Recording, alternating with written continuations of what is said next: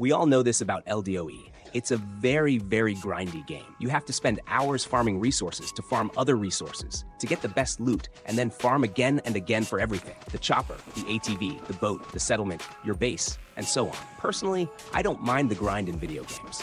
I like it, but one thing everyone agrees on in video games is that putting items behind a paywall is a terrible idea, a terrible concept, and that's what we see in LDOE. In this game, there are a lot of things to pay for. I mean, look at the store. It's filled with packs for everything, and the new offers that appear when you enter the game, it really gets annoying. So yeah, Key Fear really wants you to pay for stuff. Now, in LDOE, you can basically obtain every needed item for progress in free-to-play. It's more grindy, but it's possible. There are some mechanics, like the repair station, that we can't get, but the devs put it in the roadmap for this year. There are items like the tactical backpack that are really hard and rare to get, but they're still obtainable without paying. What I'm talking about is in the new headhunting event, where the devs made it so that you can't obtain certain rewards unless you pay. I made this post yesterday asking if, as a free-to-play player, it's possible to reach the final levels.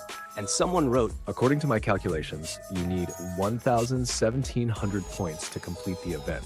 And as a free-to-play player, you only get 990 points.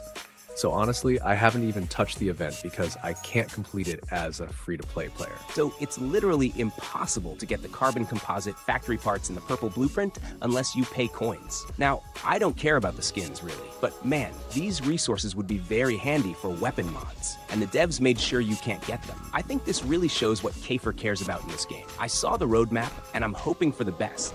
But for now, it really started terrible. The headhunting event isn't really the best event. It's just another commune event with more bad rewards, and the good ones you can't get. We'll see if they do anything with this game or if they're just going to bring it to the ground. Thanks for watching the video. Feel free to leave your comments down below. I will respond to everyone. Goodbye.